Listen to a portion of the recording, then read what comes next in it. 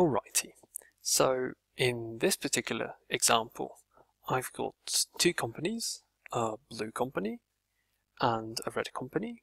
They both use Jiras, and the blue company is producing a blue product. The blue product, interestingly enough, has red parts inside, but obviously the blue company cannot produce red parts, so they defer to a subcontractor, red company. Whenever the blue company needs a red part, they create an issue like this, and then this issue can be sent to the red company by simply transitioning it to the status sent to red. Of course, you would require some details that the red side would need to perform this red part. So we transition, and what happens on the blue side is that the blue side issue gets into on red side status, which indicates to the users here, and also is configured, that you cannot perform, a user on the blue company cannot perform any actions toward this issue because it should be handled by another company. So basically now there is an issue on the red side's company, right?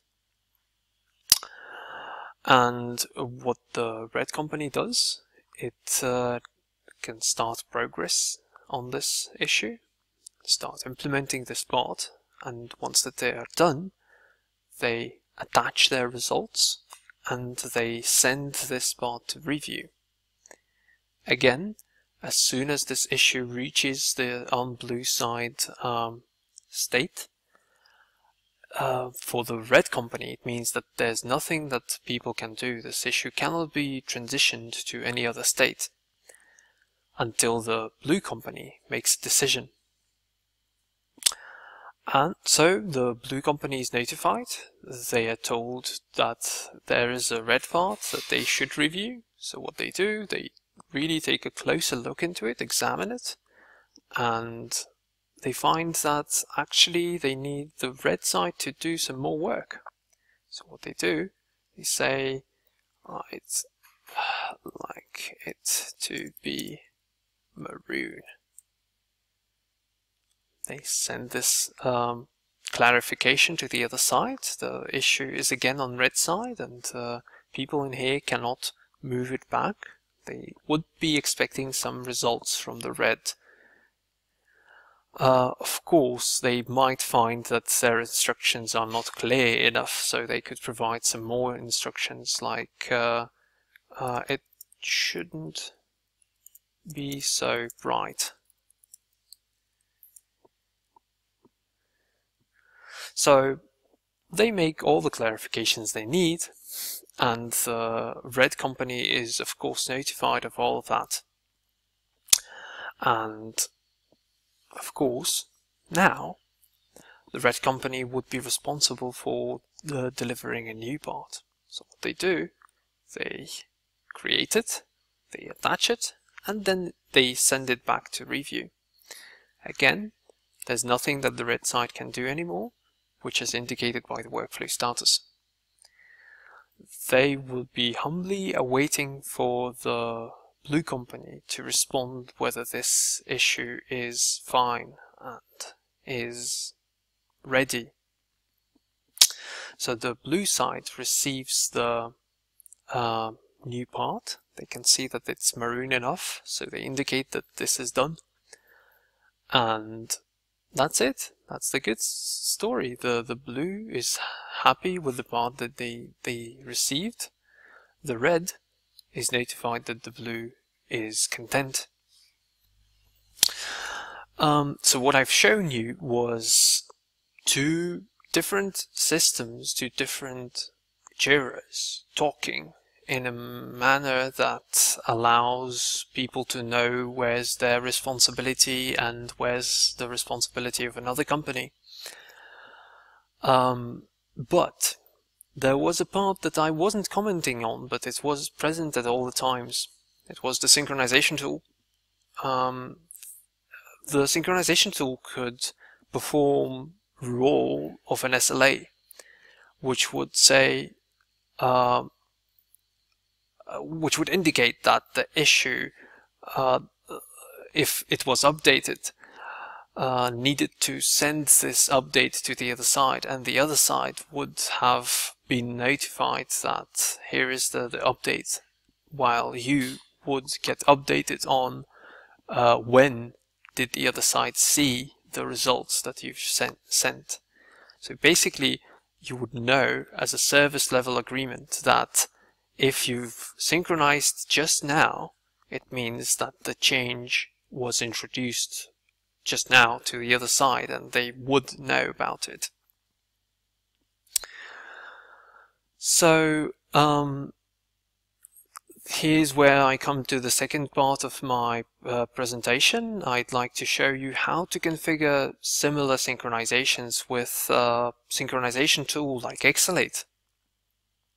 Basically, in Exalate, administrators would have to go and create a connection from one company's Jira to another one. They would say, of course, I can access, or rather the network allows me to see the other side. There's no firewall. So I'm just saying, here's the URL to the red issue tracker. And then I'm saying I would like to synchronize a single project, which would be test, the blue test. And I would say I want to synchronize blue test to, oops, red test. I'm creating a connection. Then as an administrator, I'm supposed to communicate with the administrator of the red Jira. I'm supposed to deliver an invitation, and then the administrator on the red side would have to follow the instructions that are written here in this invitation. So basically the instructions here are guiding him to go to connections, to accept the invitation that was just sent by either inserting the entire invitation or just the invitation code itself. And then they would need to specify which project would they create the issues coming over from the blue side under this connection. In this particular instance, that would be the red test project. So now the both sides are ready. They have their connection set up. So I could go to the test project and I could create an issue. Call it check simple sync. Create an issue and then send it over. I'm using an Exalate issue operation, which just allows to synchronize any issue in your system toward a connection.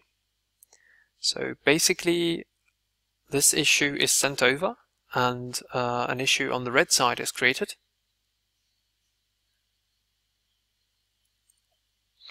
And if you set it up Exalate like this, you would normally just get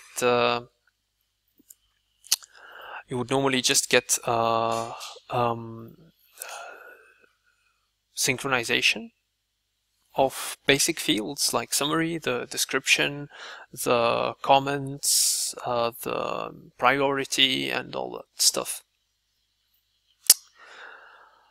So people now could have conversations and these issues and such. But of course, if you would require to configure some additional logic, like the workflow synchronization like this, you would need to provide some details to the configuration that we just did. So,